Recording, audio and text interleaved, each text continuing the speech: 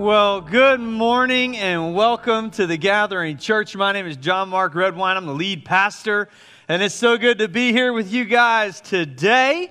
I've been out the last couple of weeks because my family and I welcomed our third daughter into the world. Yes. Girls, girls, girls, all the time. Always dreamed that I'd live in a house surrounded by girls, and here I am. That was a weird joke.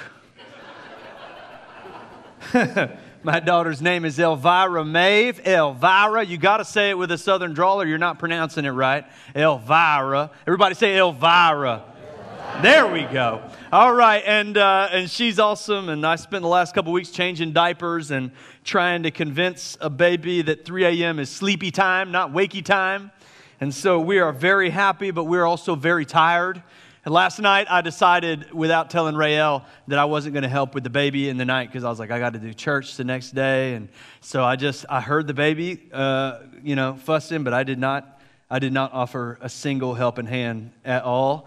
And I think I slept much worse last night out of guilt than I did in any of the previous nights. And so, Rael, I'm very sorry, and we can talk about it when I get home. Big thanks to everybody who's reached out with meals and all that kind of stuff, man. We're so grateful for this community. You guys have made us feel loved and valued, and it has been great. And a big thank you to Mikey who stepped in to preach these last couple of weeks, some powerful messages. Yeah. Mikey found out 2 weeks ago that he was preaching 12 hours before Sunday morning. Elvira was born at 1:41 a.m. 2 Sundays ago. And so I called Mikey at like 6 p.m. Saturday night and said, hey, you're preaching tomorrow, bud. It's James chapter 2, enjoy. Get after it. And he crushed it. So good job, Mikey, my man. Well, next week, I'm going to finish this series up with a message on James chapter 4 and 5 that I'm excited about having an eternal perspective. And then we'll be starting At the Movies, which we are so excited about. I want to tell you about At the Movies for a second. At the Movies is coming. And At the Movies is one of my favorite series because, y'all, I love movies. I go to the movie theater like 50 times a year. I'm not even kidding. I even managed it last year. Theaters were closed. You figure it out. I did it. I love the movies. I love them so much. Here's why I love this series so much. I believe that this series is one of the best opportunities we have all year round to help people connect with the kingdom of heaven in a way that is difficult, oftentimes for those who aren't familiar with it.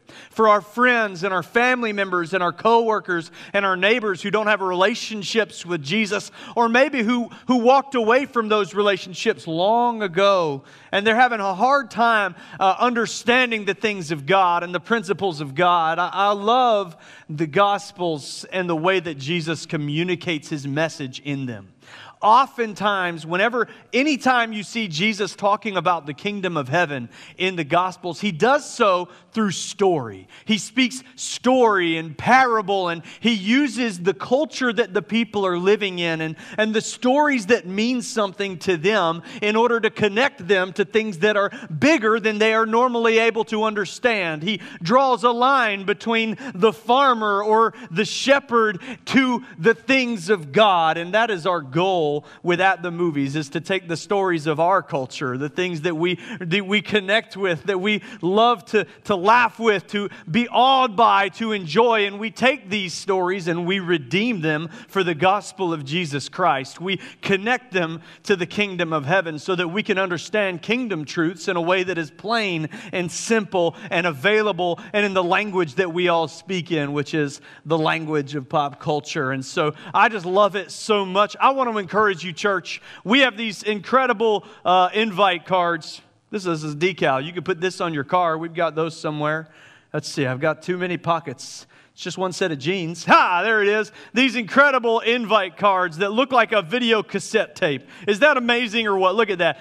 Some of y'all young people in here are like, what is that? Is that some sort of on the back you see the case that we all had there with the VHS with your home movies, and it would have, your parents' wedding, but you recorded over it for Rambo First Blood on there. And We had a bunch of Christmas videos on one. My older sister is here today. She's laughing because we had a bunch of Christmas videos on this one cassette, precious videos. Videos with family members who are long gone, who we'd love to revisit. But our baby sister, Jessica, one day when she was, maybe 2 or 3 years old, managed to get this video, put it in the VCR, and recorded over it with like 6 hours of Oprah somehow. And so if you ever want some mid-90s Oprah, I've got a cassette you can borrow.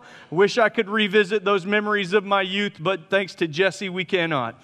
And so at the movies, take one of these invite cards and hand them out to somebody this week. Hey, partner with us in this. Help us reach people that we don't have access to, that only you have access to. And help us expose some people to the kingdom of heaven, to the gospel of Jesus Christ through a really fun series. We can't wait to get started on it in a couple weeks. We'll wrap up James next week. And then today I want to step back for a moment and look at the second half of James chapter 2. And at a passage that I think really sums up the letter and the message of James in a way that I want us to understand today. It's James chapter 2, verse 17 that I really want to look at. And in some translations, it reads this way: faith without works is dead. Faith without works is dead. I want to talk about what that means. That's a fun verse, isn't it? Isn't that fun? Faith without works is dead. I want to talk about what it means and whether it means we have to earn our way into heaven. Sometimes we can read it, we can perceive that. Does this mean that God wants me to earn my ticket to heaven? Does it mean that the love of God depends on the way that I behave? No, that's not what it means. In fact, I love to contrast this verse with a verse that Paul writes in Ephesians. He says this: "For it is by grace you have been saved, through faith. And this is not from yourself, but it is a gift of God, not by works, so that no one can boast." James says faith without works is dead. Paul says that it is a gift from God, not by works, so that no one can boast. To enter into a relationship with Jesus, the only thing that you have to do is believe and ask. It's that simple, exactly as you are. God loves you just as much as you are right now as He would if you were perfect. He loves you right where you are. He loves you despite the conversation that you had this week that didn't honor Him. He loves you despite the things that you've buried in your past and you hope nobody ever finds out about. He loves you despite the way you got your priorities all mixed around. He loves you no matter who you are, what you've done, where you've been, who you know. He doesn't draw a line. He just loves you. And He made a way for you to have a relationship with Him that doesn't rely on your virtue. Thank goodness. Read the next verse, verse 10. It says, "For we are God's handiwork, created in Christ Jesus to do good works, which God prepared in advance for us to do." You see, these things, no matter how the verse puts it, James is very blunt. Faith without works is dead. So get it together, folks. Paul is a little bit gentler. Paul says, listen, you don't get to brag about earning your way into heaven. You haven't. It's a free gift. It's from God. It's by grace you've been saved. However, you are God's masterpiece. You're His handiwork. And He built you and He designed you with this purpose in mind. And that purpose is to do the good things that He prepared in advance for you to do. When He was putting you together, when He was designing you, when He was putting the fabric of who you would become together, He already saw the many good things that would come out of your life. And so these two passages share the same message. Faith leads to works. And without those works, we have to examine the depth of our faith. Jesus says, you're going to know a tree by its fruit. What we produce with our lives shows what we value the most. If we are living like Jesus, then we should produce fruit like Him. Many of us who are Christians, we believe that to be true. We acknowledge that. We nod our heads along with the passages that say it. But despite believing that, and despite believing that we should, so many of us don't actually live this way, don't actually live like Jesus. We don't have the fruit to show for it. Why? Why don't we live like Jesus? I think James lays it out for us in chapter 2. One of the first reasons is that we don't want to be uncomfortable. What good is it? This is James 2:14. What good is it, my brothers and sisters, if someone claims to have faith, but they have no deeds? Can such a faith save them? Suppose a brother or a sister is without clothes and daily food. If one of you says to them, go in peace, keep warm and well fed, but then does nothing about their physical needs, what good is it? I think about that verse a lot. When you see a need and you just say, hey, I sure hope that need gets met. When you see somebody who has something that you can do something about, and you say, man, I sure hope that works out for you. Verse 17, in the same way, faith by itself, if it's not accompanied by action, is dead. When this was written, go in peace, keep warm and well fed, was a common way to be nice to somebody without having to do anything. In our day, we might say, hey, take care of yourself, Take care of yourself. Or my favorite, hey, thoughts and prayers. My thoughts and prayers are with you. Looks like a hard thing. Looks like a hard thing going on, but I'm giving you my thoughts and prayers. Thoughts and prayers are great, but when they are not accompanied by any kind of action to indicate our thoughts are there, that our prayers are there, then what good is it? See, I believe the comfort of the age that we live in has been a real detriment to our ability to live out our faith. Don't get me wrong. I love me some comforts, but a warm, soft, comfortable couch has prevented me from serving people quite a few times in my life.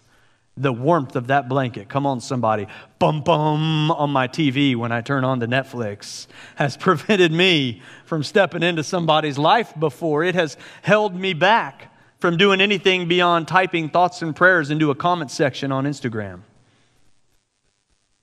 We can insulate ourselves and our relationships so much that we can go as long as we want to without ever really talking to a stranger or making eye contact with someone who might have a need. We often have to be intentional in the moment that we live in to go and find a need because we've done such a good job of insulating ourselves from others and from the needs of others. And it's pretty hard to convince yourself to be intentional about going out to serve people, to find needs, to meet needs, to show value and care for others when you got plans this Saturday to hang out on the lake. Or this Sunday you were going to sleep in and then TCM had a marathon of all 7 Rocky movies and you really promised yourself you'd be there for it. Or maybe you've been worried that if you ask that person at work why they've been so down, they might just get offended that you even stepped in. Or even worse, they might sit down and tell you, and then you would have to listen. Serving somebody else, meeting a need would mean sacrificing comfort that you've worked very hard for. It would mean doing away with the insulation that you have spent so many years building around yourself. See, I think often we don't live like Jesus, love like Jesus, serve like Jesus, give like Jesus, because it's just so much easier not to. So we don't do it because we don't want to be uncomfortable. I think a lot of times we just make excuses. Excuses for ourselves and excuses for others. I love this. In verse 18 it says, but someone will say, you have faith, I have deeds. You have faith, I have deeds. People have always been the same. They always have been the same. In today's church world, we would say, you know what, that's just not my gifting. Thanks, Pastor. Thanks, friend. I'd love to help out, but that's just not my gifting. I can't step into that moment. I can't be there. I'm not really a people person. And so I don't know how much help I would be. I don't feel called to that. I don't feel called to that, Pastor. I asked God, and He didn't specifically open up a cloud and tell me to go, and so I'm going to stay right here. Well, I tithe, and I attend regularly at church, but serving isn't really my thing. Being uncomfortable, all that kind of stuff, I don't know. Saturday morning or a Friday night, now I give you my Sunday. Let's not get greedy. We justify our inaction and our behavior and the way that we treat people because we make good excuses for it. We say, well, I've always been that way. I know that I'm a little bit hot-tempered. I know I am, but I've always been that way. My dad was that way. His dad was that way. We're just kind of a hot-tempered people. That's just who we are, You got to watch out because that's That's just me, and I don't have to go and make that right. I don't have to do anything there. We make these excuses. We decide that who is and who isn't worthy of our help or our attention or our respect. James's answer to this is basically, prove it. He says, show me your faith without deeds, and I'll show you my faith by my deeds. In other words, that's not your gifting. Show me what is. In the meantime, I'll just be serving people the way that Jesus taught me to. It's direct. It's harsh. But sometimes I need to hear it. I can be guilty of this. I know we're all gifted differently and called to different kinds of work within the church, within the body of Christ. And I'll use that sometimes to get out of a conversation or to get out of a moment of care. But the reality is we are all called to serve, and we are all called to love others, and we are all called to share the message of Jesus, and we're all called to take care of the poor and of widows and orphans. We are all called to this. The instructions and the calling of Jesus are simple. Oftentimes I'll talk to people who are trying to discern the call of God in their lives, and I just think it's a lot simpler than we've made it. I think we overcomplicate it, and we're waiting for something specific or we're waiting for something loud and obvious. But the call of God is to serve people and to love them and to do it with everything that you've got, to use the gifts that you've been given to serve and love people well. It's just that simple. We don't have to overcomplicate it. And the best opportunity to serve and love someone well is the opportunity that's right in front of you. It's the person who you have access to. It may not feel like the best fit all the time, and that's okay. It may not be. But the best place for us to step in is the place that we can see. Finally, I think sometimes we just don't act like Jesus and serve and get uncomfortable and produce these works because we misunderstood the message. We misunderstood the message. Verse 19, you believe that there is one God. Good. Even the demons believe that and shudder. James it's kind of rough. They'll be mad at me, guys. I'm just reading the Bible. The language that we use when we share the gospel really matters. The gospel message is a simple one, but it is also possible and easy and even common to oversimplify it. I think the Christian church did that for a couple generations. Well, I grew up in the sinner's prayer generation. The sinner's prayer generation. Billy Graham made this term popular in the 1950s at the end of his crusades as he would invite people into relationship with Jesus by praying a simple prayer. And now listen, Billy Graham always explained it in its extent. But we tend to be selective hearers as a people. Everybody's this way. We hear what we want to hear. And at some point, we took this sinner's prayer idea, meaning the prayer that we say when we enter into a relationship with Jesus. We confess with our mouths that He is God. We confess our sins. We ask Him into our lives. And at some point, we misconstrued that from an entrance into relationship to being the end-all, be-all, get-out-of-hell-free card, our fire insurance. Got to get my fire insurance, but I said my sinner's prayer, so I think I'm good to go. We oversimplify the gospel down to a moment, but it was never meant to be a moment. We do a similar thing to that sinner's prayer right here. We'll do it today. We do it at the end of every service, but we use a little bit different language for it. And we change the language because, like a decades-long game of telephone, the meaning has gotten watered down and confused over years.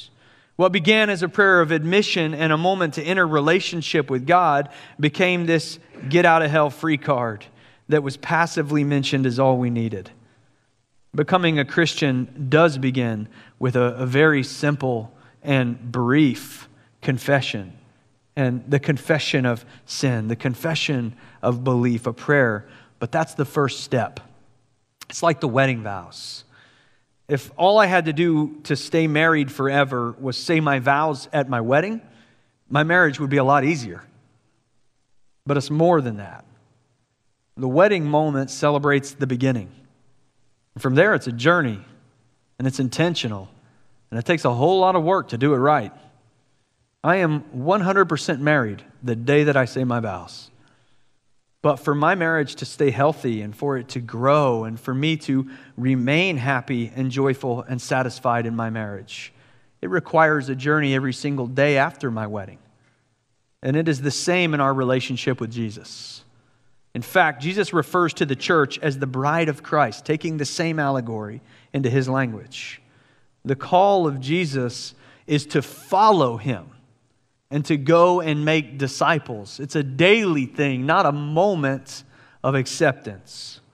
Being a Christian isn't just about believing in God. It's about the journey to know him more and more.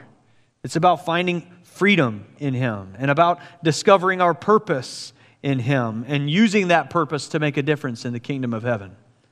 That's the point that James is making. Some of us have misunderstood the assignment. It's not just to believe in God and go to church. It's to get on the journey to really know God. It's by grace that you have been saved, through faith, not of yourself. And when you believe and confess, you're 100% saved and going to heaven. But he's also called you to surrender your life and to follow him and to know him more and more and to live your life the way that he lived it and to be willing to sacrifice your life the way that he sacrificed it and to be willing to lay down what he was willing to lay down. It is not just one moment. It carries on and on and on and on. Believing was never the assignment. Faith is the assignment. Faith in a person, faith to follow, faith that makes us think and behave and want differently. Faith does a few things that are visible in our lives. Faith leads to heart change. Jesus found me when I didn't deserve redemption, and he offered it to me freely. I entered into a relationship with Jesus because I understood that despite who I was and what I had done, he loved me enough to give his life for me. That marked me. That changed me. That revelation changed not just the way that I acted, it changed me from the inside out. It changed my heart. The way that I saw the world, the way that I saw people, the way that I behaved, not just because of a behavioral change, but because of a heart change. I love this story in Luke chapter 19. If you've been to Sunday school, you know this one. It says here in 19 verse 2, a man was there, Jesus is teaching, and it says a man was there by the name of Zacchaeus. He was a chief tax collector and he was wealthy. He wanted to see who Jesus was but because he was short, he could not see over the crowd. Zacchaeus, you see, was a wee little man. And a wee little man was he. So he climbed up on this sycamore tree because he wanted to see. I forget the rest of the words. Lauren probably knows them. That's my sister. So Zacchaeus was this wee little man. Anyways, Zacchaeus ran and he climbs this sycamore tree so he can see Jesus. Jesus is coming that way. He's teaching, he's talking, and Zacchaeus wants to see him, so he's up in a tree. Just picture a tiny little guy in a tree. When Jesus reached the spot, he looked up and he said to him, Zacchaeus, come down immediately. I must stay at your house today. So he came down at once and he welcomed him gladly. And all the people saw this and began to mutter, he has gone to be the guest of a sinner. But Zacchaeus stood up and said to the Lord, look, Lord, here and now I give half of my possessions to the poor. And if I have cheated anybody out of anything, I will pay back 4 times the amount. Zacchaeus completely changes over the course of an afternoon from being greedy and corrupt and money-driven to being generous and kind and ready to do anything that Jesus asked him to do. That's heart change. His heart, the thing that motivates him, it transformed and changed. And it didn't change because of the rules Jesus explained to him. Zacchaeus had rules explained to him all of his life.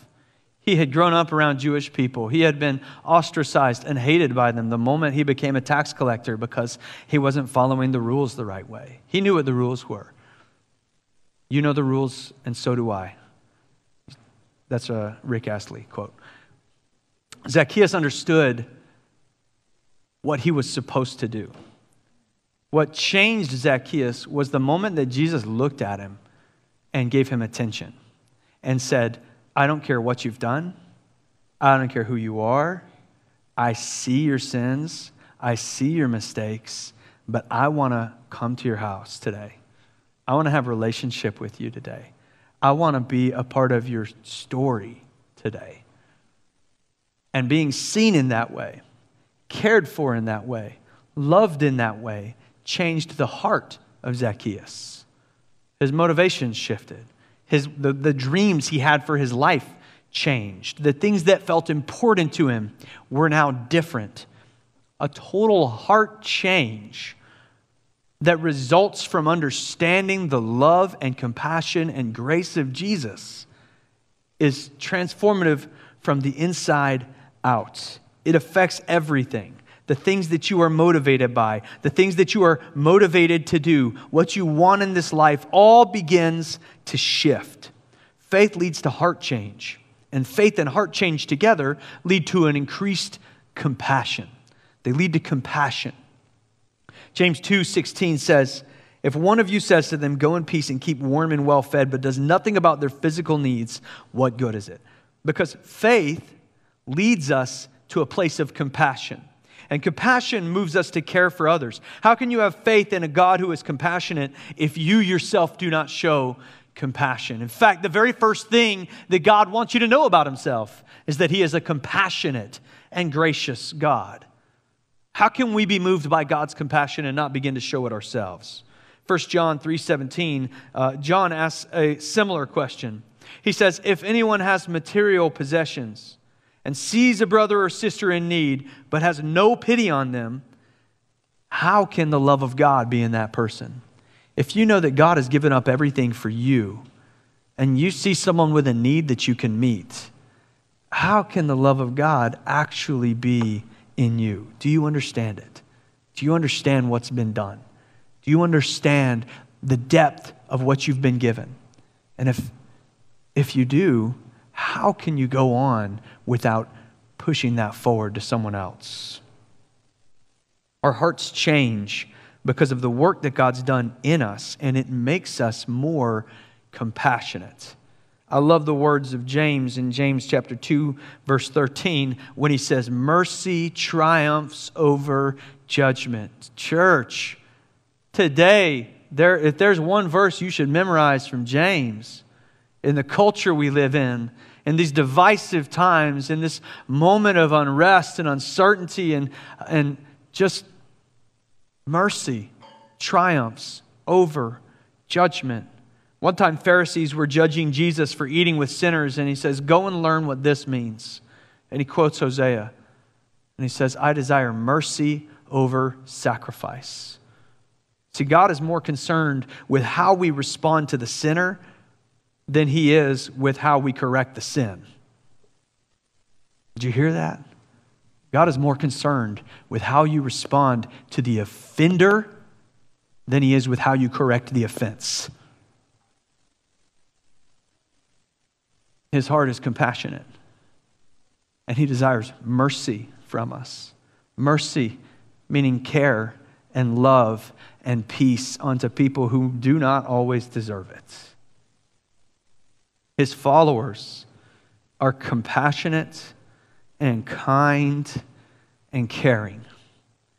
Faith makes us that way because it's how God treated us in our sin.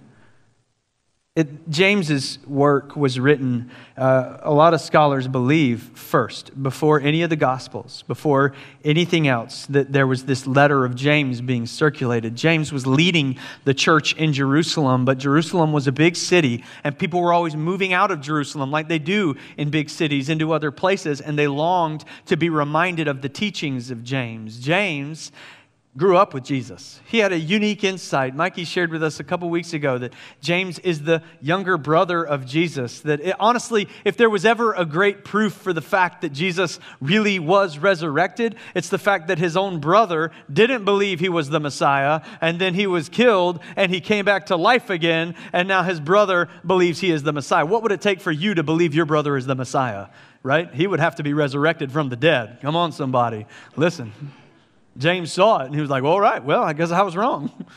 And he steps into this position of leadership. And it's only been about 10 years or so since Jesus ascended into heaven when he writes this letter. That's not a lot of time.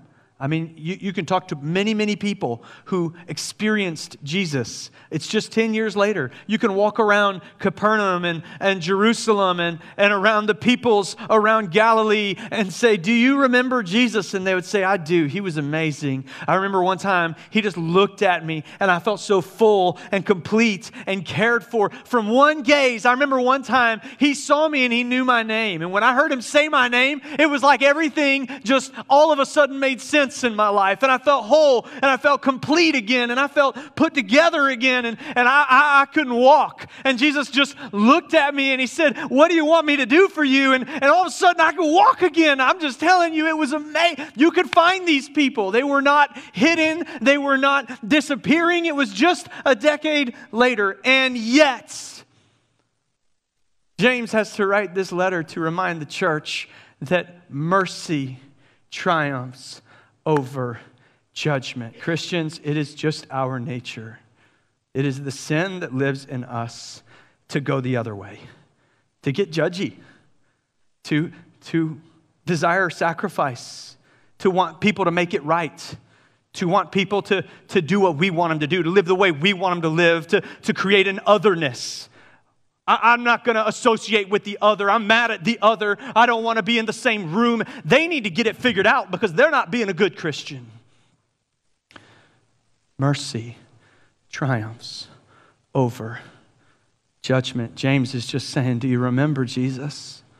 Do you remember the way that he cared for us? The way that his compassion changed us? The way that he would invite a man like Zacchaeus into his life? Zacchaeus did not deserve to be in the presence of God, and yet Jesus went into his home and ate with him. This is who Jesus is. The Pharisees never understood it. They were coming. Jesus is at a tax collector's house. Another guy, maybe Zacchaeus, could be a different guy. We don't know. He was at a tax collector's house, and there's all these bad people around. And the Pharisees are like, "What in the world are you doing?" And he just tells them, "Go and learn what this means." I love that. What a slam! Go and learn what this means. I desire mercy over sacrifice. That's who he is. And his compassionate leads us to be different people. It leads us to heart change. It leads us to be compassionate. And our compassion moves us to works. It leads us to works. Compassion leads to works. Faith without works is dead, because if you have really experienced Jesus, and you've given your heart to him, he's going to begin to change that heart. And it's going to make you more compassionate. And then your compassion is going to lead you to greater action. James in this chapter really is repeating a principle that Jesus gave us. John 15:5. I am the vine, you are the branches. If you remain in me and I in you, you will bear much fruit. And apart from me, you can do nothing. If we are in a relationship with Jesus, if his word of truth is the loudest voice of influence in our lives, if we're studying him, following him, learning who he is, learning how to live like him, if we are being constantly reminded of who we were when he first said our name, the way that he found us, the way that he continues to find us, then we'll begin to bear fruit like him. And that fruit is the things that we do to care for others, the acts of kindness, the way that we show people value. Serving God doesn't always mean that you go and serve the homeless. That's important. You should do that. But serving God and the works that James are talking about is also showing people value who don't feel valued.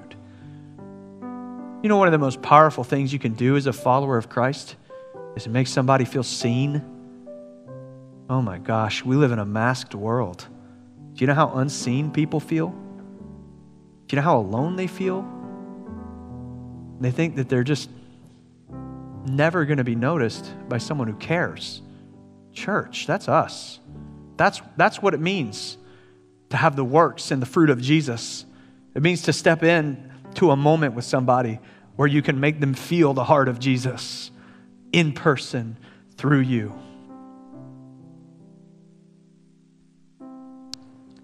The fruit is the way that we step out of our comfort zones to serve at the Dream Center or to help our neighbors.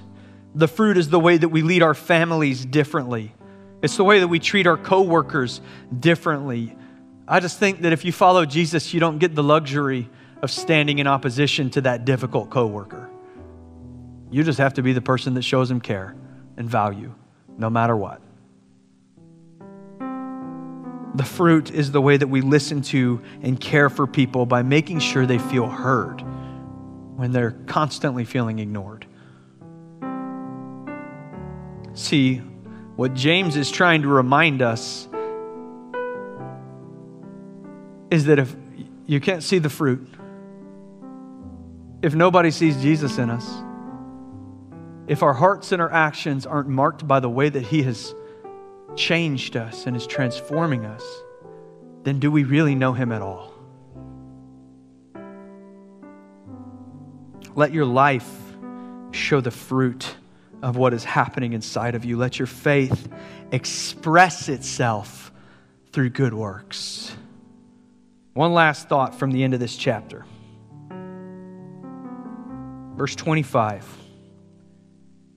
In the same way, was not even Rahab the prostitute considered righteous for what she did when she gave lodging to the spies and sent them off in a different direction?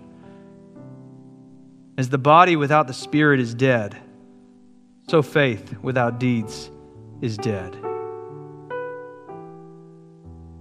How you live out your faith today is a lot more important than how you lived out your sin yesterday. How you live out your faith today is a lot more important than how you lived out your sin yesterday. Listen, that's for somebody today. Rahab the prostitute is counted amongst the ancestors of Jesus. She's listed intentionally and on purpose as someone who led us to a moment of redemption. She's counted as righteous even though her life wasn't right, but because she did the right thing. Do you catch that? She was not Rahab the former prostitute, but she acted out of compassion and care and took care of the people of God, and it was counted as righteousness to her. No matter who you are, He can use you. And if you are His, He will use you. And if He is not using you, then you need to reconnect with Him. The good news, this is kind of a harsh chapter, I know that. Don't go home feeling bad today. There's good news. Let me leave you with some. The good news is that it is never too late. He is a God of many chances. He is not the God of second chances. That would not be enough. He is the God of redemption. And you could have messed this up on the way to church this morning. And you can go out and it can be all different and changed. You can go out and serve somebody, love somebody, see somebody, help somebody, do the good work of Jesus. And your faith will come alive again. If you're here today, maybe you don't have a relationship with Jesus and you'd like to, or maybe it's just been a long time since people could tell you had a relationship with Jesus. If you're in either of those places, He is just waiting and ready for you to enter back into relationship with Him today. He's ready and waiting to transform you today, to use you today. Here's good news.